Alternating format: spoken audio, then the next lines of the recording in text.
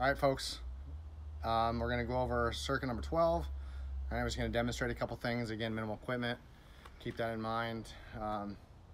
There are a number of things where you can use different tools. If you have some of the formal tools, use them, because we're gonna be using medicine balls, we'll be using bands and a few other things. Here we'll be using a towel. If you happen to have like a glute roller or one of the Sornex glute rollers, great, use that. But still trying to focusing on minimal equipment, right? First exercise, getting right into it, is gonna be a single arm, okay? Single arm overhead walking lunge. Again, if you don't have a dumbbell, fine, get a backpack with weight for the books in it. Get a gallon, get a gallon drum of liquid. Get your laundry detergent. It doesn't matter what it is, okay? So just for the purposes of demonstration, I'm gonna be using a center mass bell, okay? We've all kind of probably seen a walking lunge. The goal is, I don't want to see a rib cage.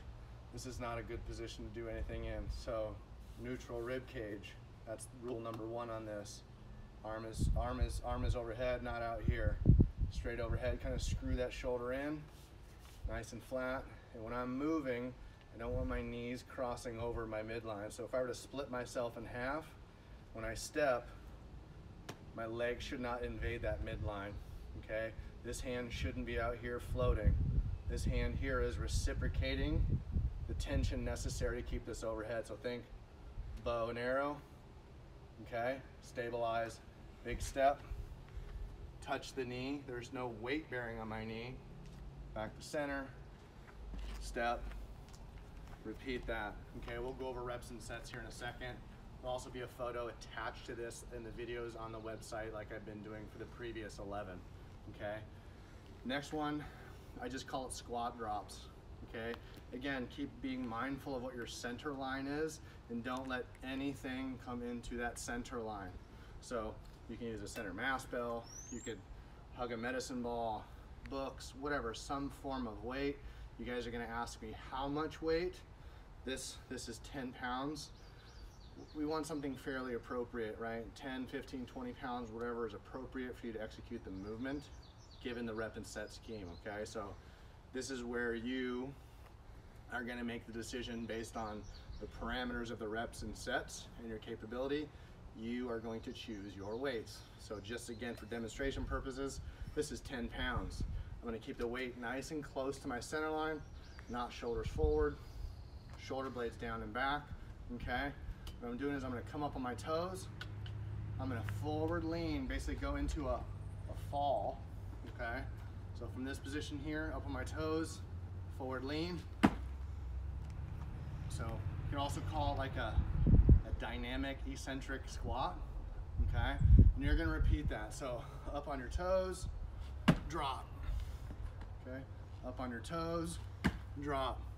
Full depth squat, okay? That's the whole idea, is what we're trying to do is, this is super valuable for jumping athletes, because we want repetitive jumps. That's awesome. You're only as good as your eccentric loading. So same with the squat. If you want to be good at squatting, right, this is not where you want to stop.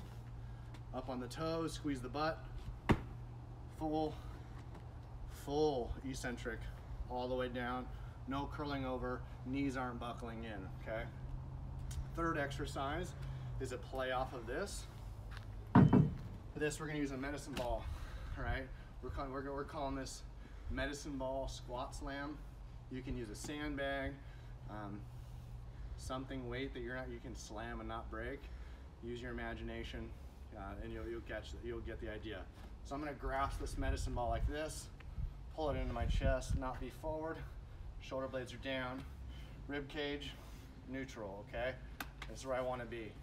I'm gonna pull this ball into my chest, but I need to be in a position where I can extend overhead. So pull into my chest, but be able to clear my face, right? So from here, right, I'm gonna go into a squat. All right, heels stay down, up, slam, decelerate. Knees aren't coming in, my hands aren't coming on the inside of me, because then you'll end up in a shrug.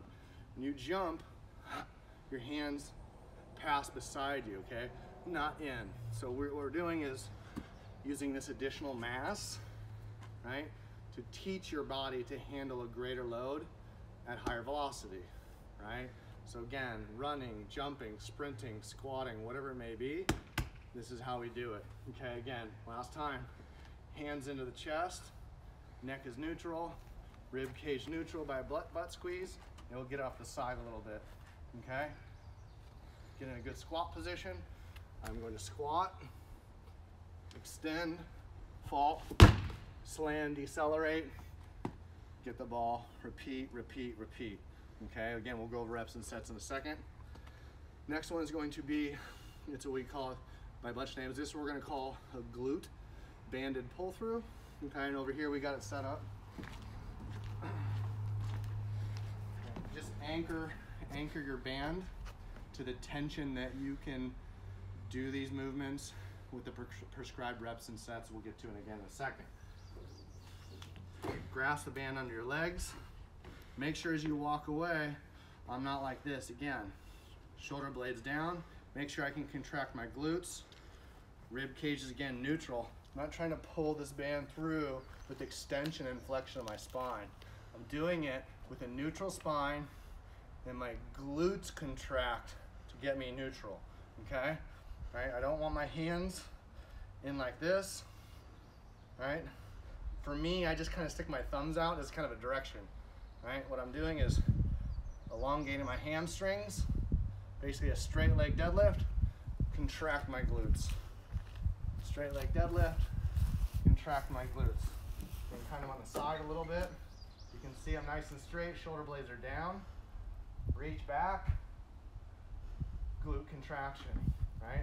If I need to get a little bit more flexibility, make sure my legs are wide enough that I can let my hands go between my legs, right, without rotating through. Get a nice wide position, glutes, reach back and through, squeeze the glutes, dig the toes in. Toes up, toes down, toes up. You can't see, of course, but that's kind of my mechanism, I think. Toes up, toes down, and I'm grabbing, okay?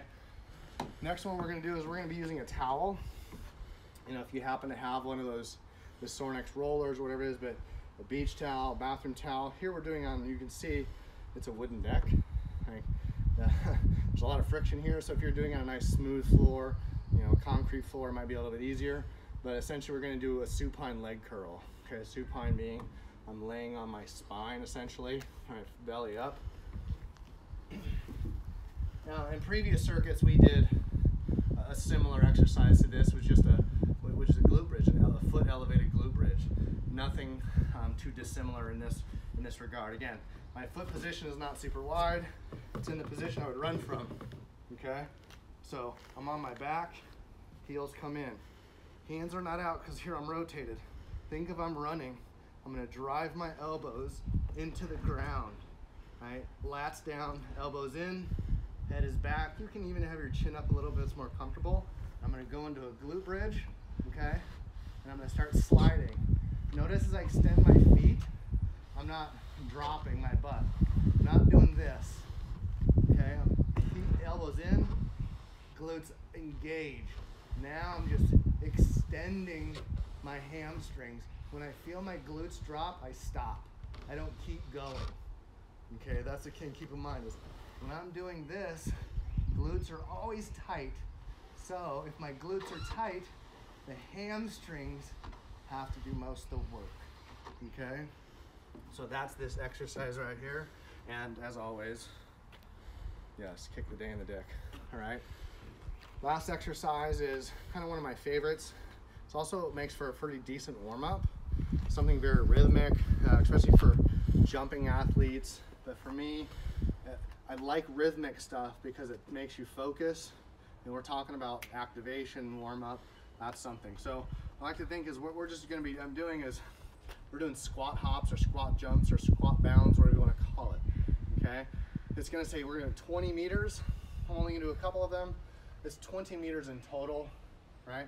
So I suggest is a lot of people is like, they can't get in a rhythm anyway. So just start by swinging your hands, squeeze my glutes, get that timing. It's the same as a kettlebell swing. Same idea, okay? You're here, right, bound, jump, right? And I'm doing it very easily. So I want you to jump pretty aggressively, okay? So I'll give you like an actual example of what I'm looking for. Is it gonna look like this?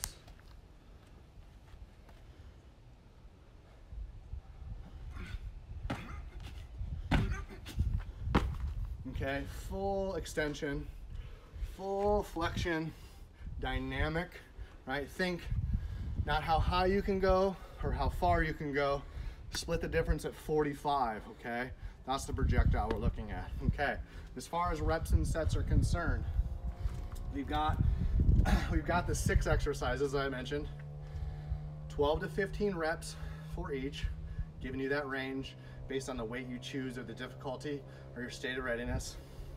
4 to 6 rotations. After each rotation, you're gonna take approximately 90 seconds to 2 minutes off. You can push yourself a little bit more and go a little less time, extend if you need to, but again, this right here is about not stressing the system out. It's about implementing a stimulus, because so many of us are without gym spaces. So keep plugging away at these 12 circuits we posted, and they'll certainly work out for you. In my knowledge,